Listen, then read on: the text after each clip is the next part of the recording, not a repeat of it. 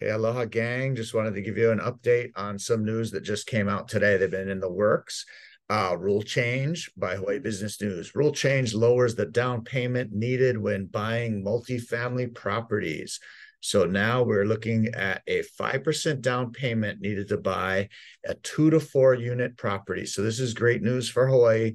Maui has quite a few of these on the smaller size lots where you can have a house and an ADU on 7,500 feet. You can have an accessory dwelling.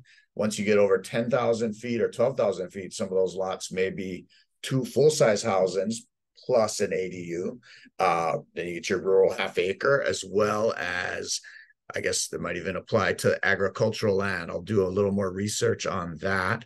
But you get to use some of the rental income from the accessory dwelling unit or the second home. So great for people looking to either combine a family Hui type scenario or buy one, rent one out, or 2 to 4 units. You get some smaller apartment buildings that might be on Maui. You'd see that in Wailuku, possibly Kihei, but definitely on the uh, rural and residential 2 and 3 zoning type properties. So this could be a real boon for kind of all of us right now, creating some new homeowners as well as people just looking to help out, build some wealth. A lot of people in need of housing and getting to use the rental income. That is a big difference, as the article says.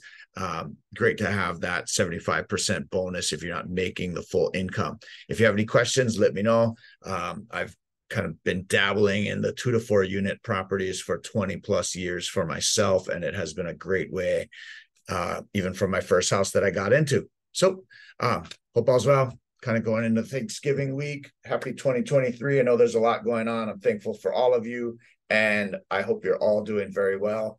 Best of wishes, big hugs. If you need anything, I'm here for you. Aloha.